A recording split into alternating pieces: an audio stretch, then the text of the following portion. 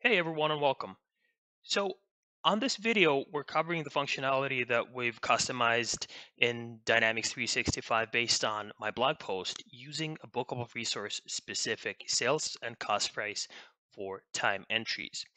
Now, the reason that we might want to use bookable resource specific sales and cost prices is, for example, subcontractors.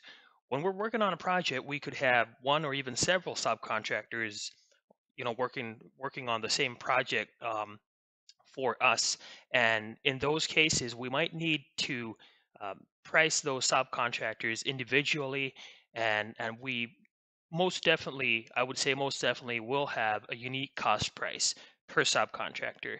So out of the box, in Dynamics 365 Project Service Automation, that would mean that we would actually have to create a price list with different roles for the different subcontractors, and then make sure that those roles are on our sales price list as well as our cost price lists. And I think that just creates a lot of work. So the easier way is to do a little customization and kind of enable bookable resource specific sales and cost pricing so that we can basically price our resources based on who they are, not based on what their role is. All right, so let's jump in Dynamics 365 and see what the customizations actually look like and how they work. So I'm here on Bookable Resource. And on Bookable Resource, we have a two-option field where we can basically choose if we want to use Bookable Resource specific pricing or not. Another field that we have is for the Bookable Resource specific sales price, and a third field is for the cost price. So what we set here will be specific um, to this specific bookable resource, to this specific user, which is in this case, in this example, myself. All right, so let's see what our time entries look like. So for the sake of brevity, I've already created a time entry that we can see here under project approvals. And as we can see, that time entry has a sales price of 151, which was with the price that we just saw on Bookable Resource. And if we look at journal lines, we can see that the journal lines that have been created are for 151 and for a cost price of 76. Now there's two different workflows in the system to create these. One workflow creates the journal lines, and the other one updates the sales price field on project approval. And the reason for that is that if we update the sales price using a workflow, that update doesn't actually, on the project approval, I mean, that update doesn't actually flow through to the journal line. So we have to update the journal line using another workflow. All right, so let's open this time entry up and see what other options we have.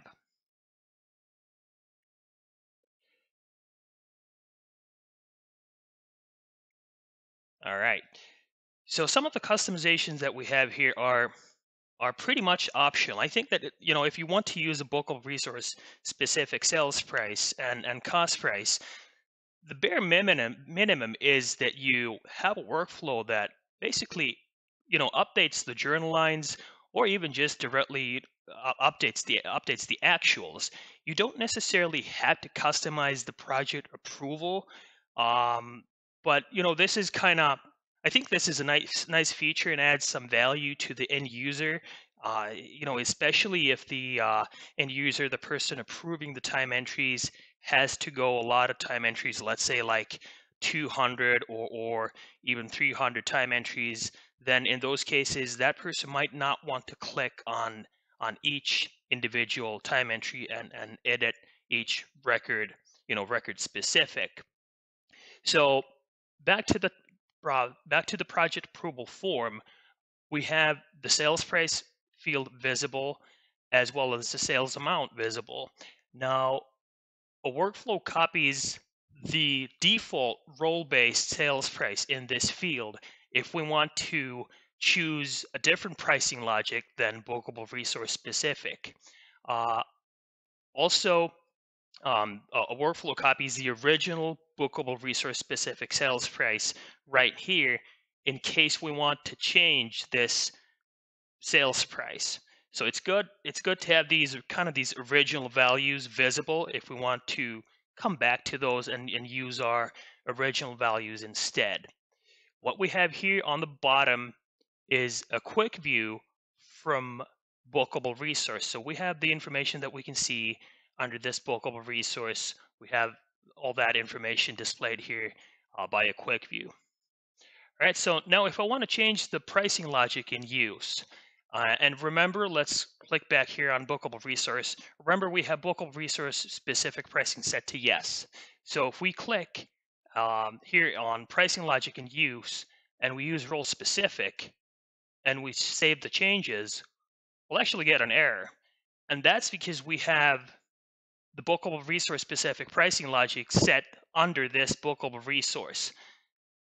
So if we want to change to role specific, we have to come back to Bookable Resource and click on No. And, again, these are basically optional customizations. So if you want to develop these further, please do so. Feel free to, take this a step further and do some, additional customizations, even use code if you want to. Uh, I really encourage you to give me feedback on this and, challenge me and give me some other options, what we could do to make this even better.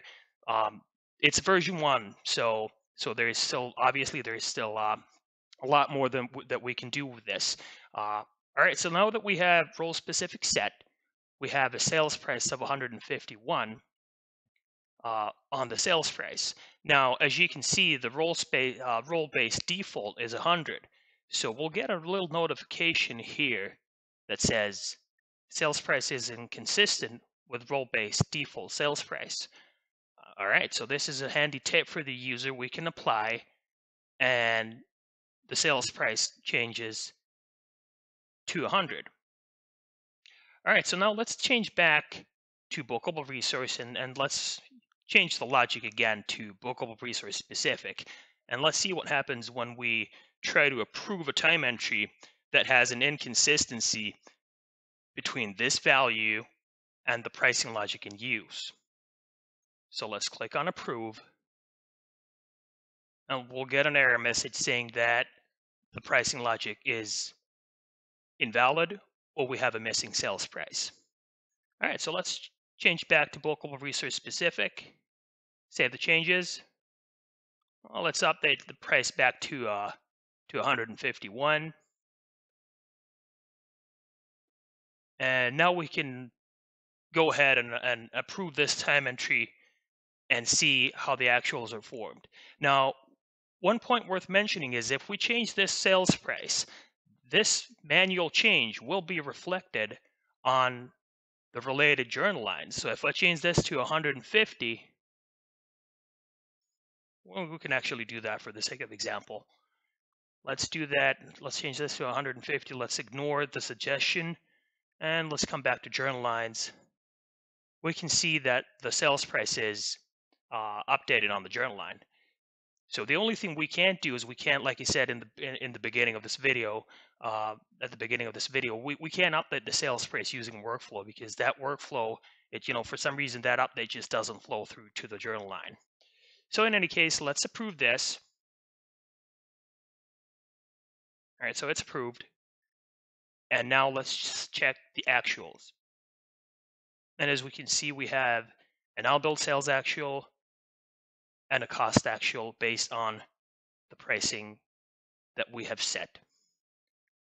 All right, so in short, these are the customizations. Again, feel free to take this further, and I actually encourage you to take this further.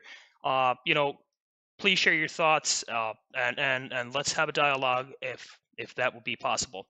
All right, so I want to thank you for your time, and have a good one.